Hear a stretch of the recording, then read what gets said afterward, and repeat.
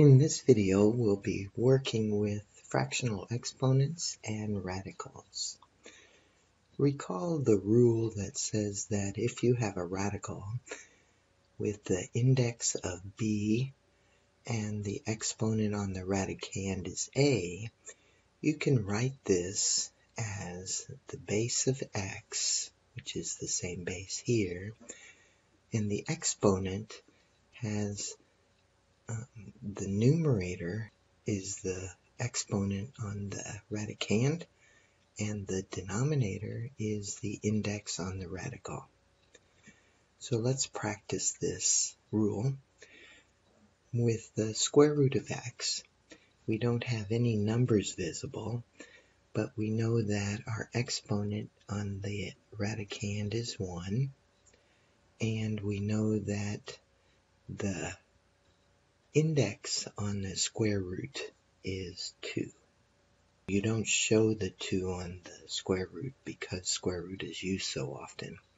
But now we can apply this rule.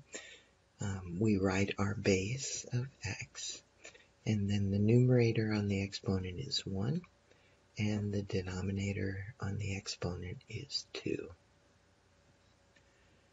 So square root of x can be written as x to the 1/2. Let's do one more of these. On this one, our base is x. Then for the exponent, my numerator is 2, and my denominator is 3, which is the index on the radical. So to simplify radicals, sometimes it's helpful to change the radical expression to one with exponents. Let's do a problem. On this one, notice that everything's all multiplied together. We don't have any addition or subtraction operations. I don't have an index showing on this radical, which means that it's a square root. So I could write this index 2. And then this factor in the radicand doesn't have an exponent, which means that its exponent is a 1.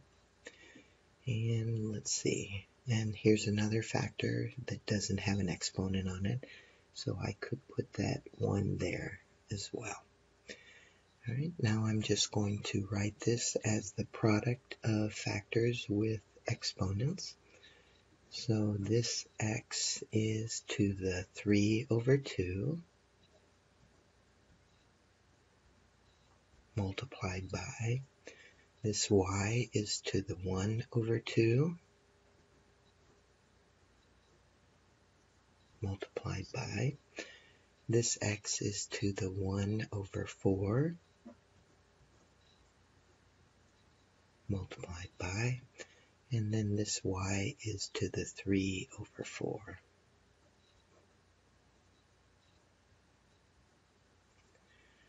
Right, now I can simplify this expression by adding the exponents. So we'll use the rule that says x to the a multiplied by x to the b is equal to x to the a plus b. When your bases are the same, you can add your exponents. So I'll take this factor and simplify that. We have x to the 3/2 plus 1/4. And then I can put these two factors together. That'll be y to the 1/2 plus 3/4. Now when we add these fractions together, 3/2 plus 1/4 combines to give me 7/4. And this one will be 5/4. So this is the simplified expression. Now, since these both have a denominator of 4, I could write this with a radical The index on the radical is 4, and the x is to the 7th power, and the y is to the 5th power. Now I could simplify this. X to the 4/4 is 1, so I could take out an x to the 1st power, which would leave x to the 3rd power under the radical, and then y to the 4/4 is y to the 1, and then I still have a y to the 1st power left under the radical. So this is also a simplified expression, but in radical form instead of exponential form. Let's do another problem.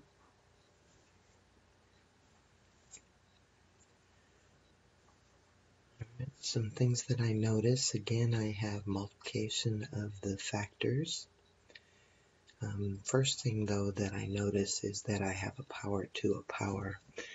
So I'm going to use the rule that says x to the a raised to the b is equal to x to the a times b. I'll use that rule to simplify this factor first. So everything else I'm just going to copy. So I have a to the x over 2, and then this one y to the, now if I distribute this 1/2, I'm using this rule, 1/2 of 2 is 1 minus, and then 1/2 times x is 1/2 x. Just copy these factors.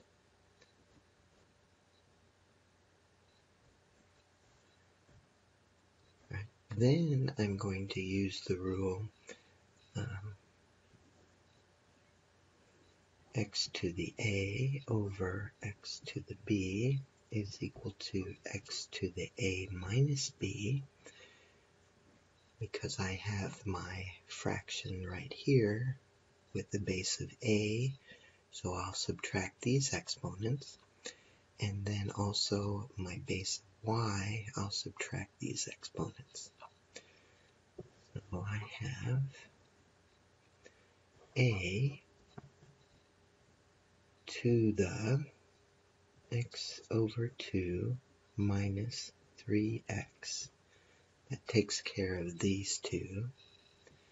And then I have y to the 1 minus 1/2 x, subtract a negative 2x. Now if I have 1/2 x, that's what this is, 1/2 x, subtract 3x. This can be written as a to the 1/2, and negative 6/2 will be a negative 5/2 x. And then on this one, I have like terms here and here. The 1 I'll have to just copy. So I have a negative 1/2, and a positive 2 is a positive 3/2.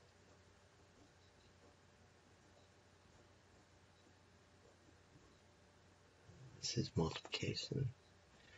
So this is simplified as far as it'll go.